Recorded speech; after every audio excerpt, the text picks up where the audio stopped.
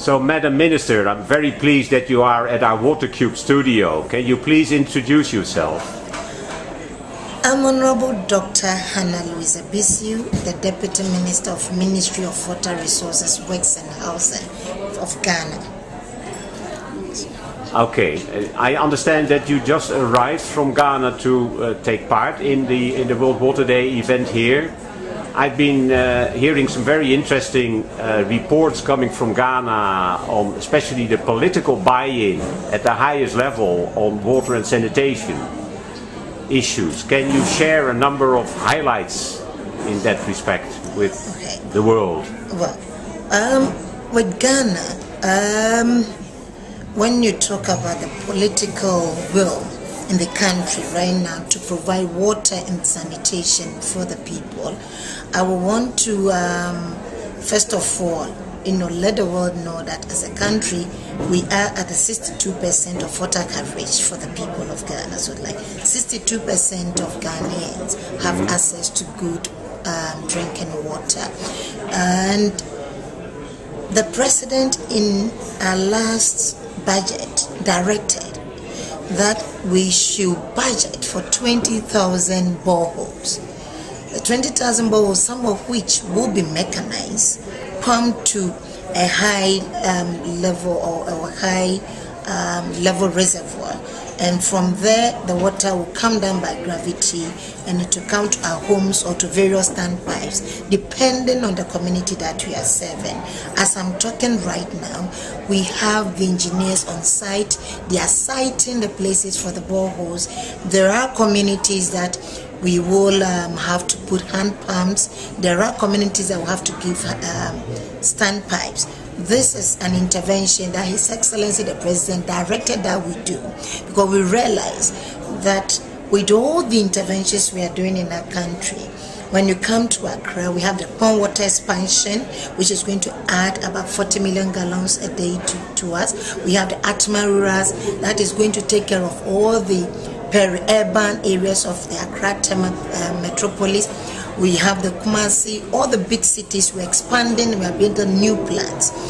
Now we have the oil fund in the western region of Ghana. We are moving in there. We are putting up new plants. We are putting up more boreholes to make sure that we can have access to good water. Now, when you talk about water without sanitation, then you have a problem. What is happening is that government has also directed that we improve in the water-related sanitation.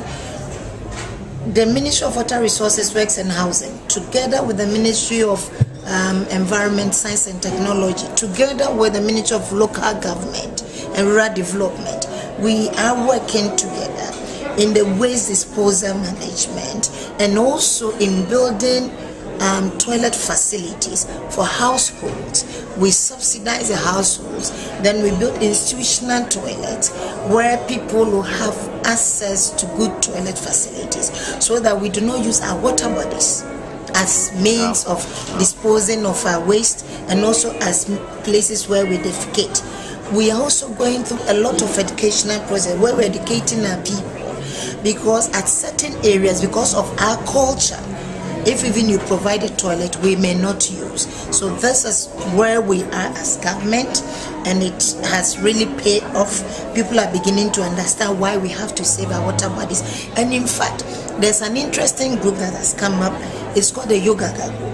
Yogaga means tall mountain. We had to climb a tall mountain, a very young journalist, to go and inspect a water reservoir.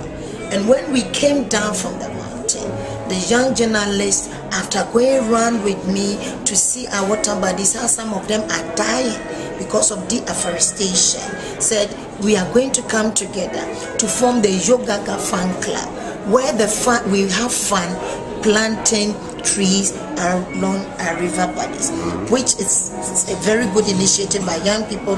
A lot of people are coming on board. I have the privilege of being a patron of that fan club. So we will have fun greening Ghana by greening our water bodies so that we can save our water bodies. We have problems also with galamsey. When you talk about galamsey, it's illegal mining in the river, in our river bodies. So what government is doing now is that all the sectors have come together, and we are going to put security, 24-hour security, to patrol these water bodies, to make sure that people who come in at night to illegally mine these rivers and pollute the river with heavy metals will also desist from that.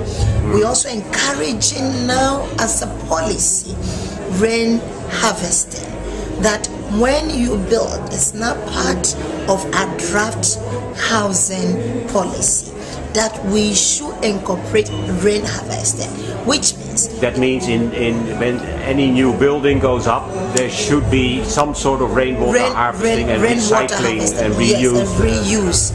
We are also now into the biogas, where the septic tanks of our homes, we are also encouraging that we use the biogas, because you know there's some part of the water that will come and that you can use, you know, to water your plants, so they don't have to use the treated water in watering your plants or probably washing your cars. So these are some of the measures that government is taking to make sure that we can improve on both sanitation and water delivery system.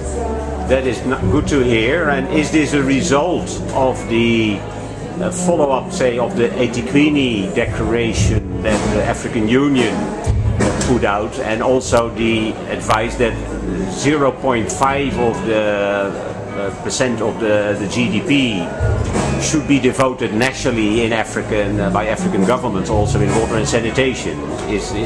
How is that playing out in Ghana? Yeah, I think it's playing out, but you know the most important thing here is the political will.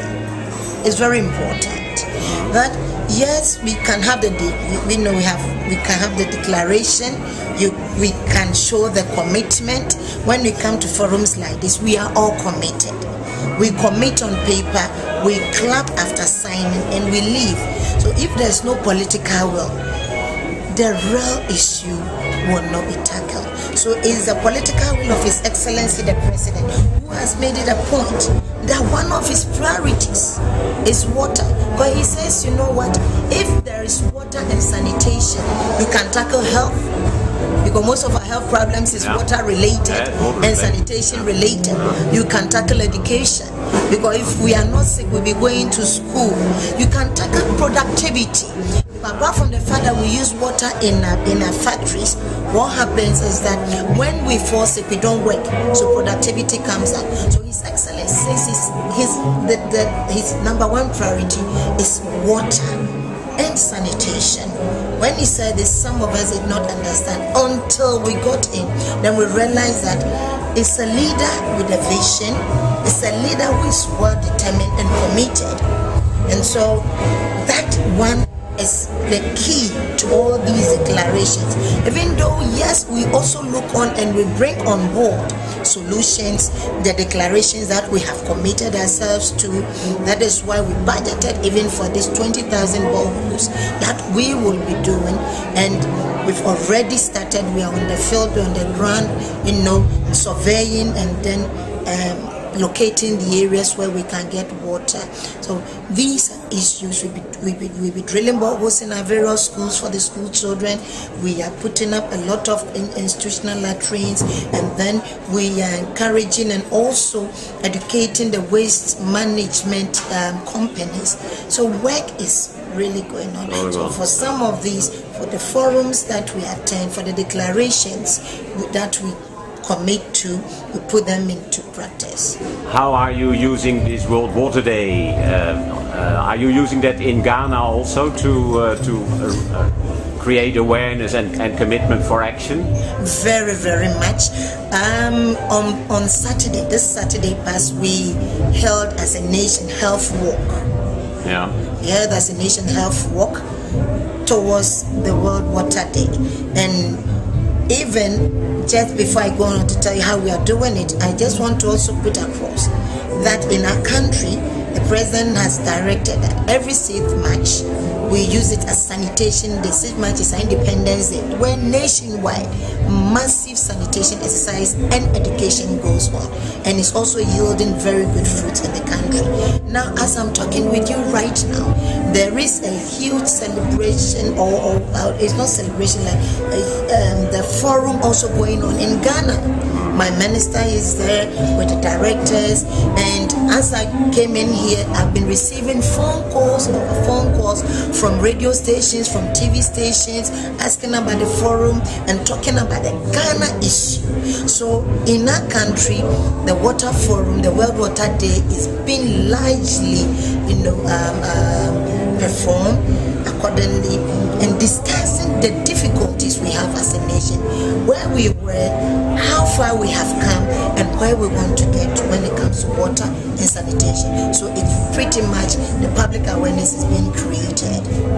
Okay, Madam Minister, thank you very much for this interview. Thank you also for having me.